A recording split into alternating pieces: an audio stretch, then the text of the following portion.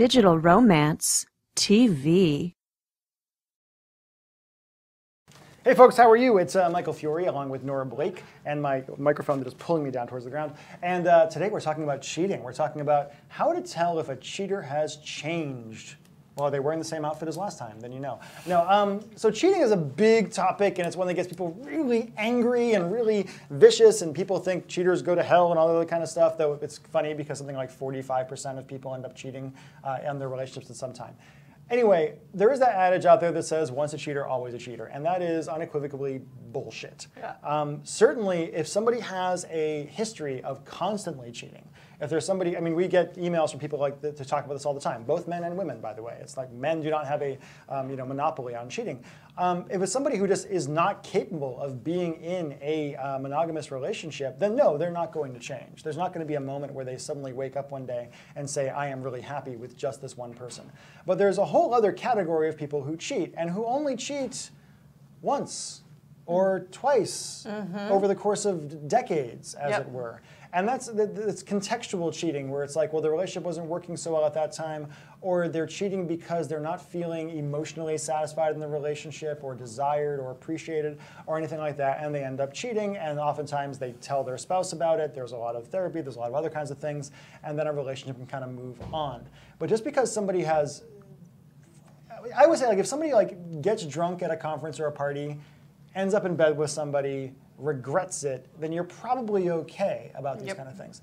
That said, if you want to be in a successful relationship with somebody, you have to be able to trust them, that they're not going to break their word, whatever that word may say. And the level of exclusivity that you have is between you and your partner, really. There's plenty of people who you don't even know how many people have somewhat open relationships or whatever else is out there. It's I would say if they came forward to you with the information, they talked about how it happened, they gave you all of the details, they shared with in terms of like, this is what happened, this is here's why I think it happened. They've done some actual self-reflection and tried to think about all of these things and come to some conclusions, and that's a person that is not looking to do this. That's a person who is not trying to get away with anything. That's a person who's not trying to be going out.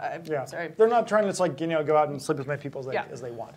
And those are people that you learn to trust over time, essentially. The only way you know if a cheater has changed is consistency. I have a family member who ostracized herself from my entire family for several years. She recently came back into our lives. She's saying, well, I've changed, everything's going to be great. I'm like, well, okay, in a year or two, I'll trust that you've really changed, that you really have. It takes a little time. I mean, in a marriage, that's hard to, but accepting, I mean, you can't also put somebody in a penalty box for 2 years while you figure out whether you can trust them again or not. So and you can't spend all your time constantly monitoring everything they do and everything like that. It can't change the basic nature of your relationship, or except that it has to a certain degree, in terms of you'll never be the before the cheating and after the cheating, but you also can't let it change the trust levels. And you also need to be able to sit there and when you're considering staying in a relationship with somebody who has cheated, is it worth the potential pain of that happening again? Because it could. And by the way, even people who haven't cheated can cheat. There's plenty of people who have never cheated their entire life, and then when they're in their 50s, they do at that point, because they finally meet somebody who just tweaks them in that particular way or whatever else. But when you're deciding to stay committed to somebody who has broken your trust in that way, you have to kind of think to yourself, okay, well, I could get hurt again. I mean, being in love in general is about exposing yourself to potential pain. It just is, because you're giving somebody the power to hurt you at that point. So I guess the question is really, serial cheaters, people who cheat all the time, that's when you could ask, has that person changed? Because you want them to go from cheating all the time to being someone who doesn't cheat. And most likely they're not going to. If it's a pattern they've had their entire life, they're not going to. But I think you're asking the wrong question about people who've only cheated once, twice, whatever it's going to be.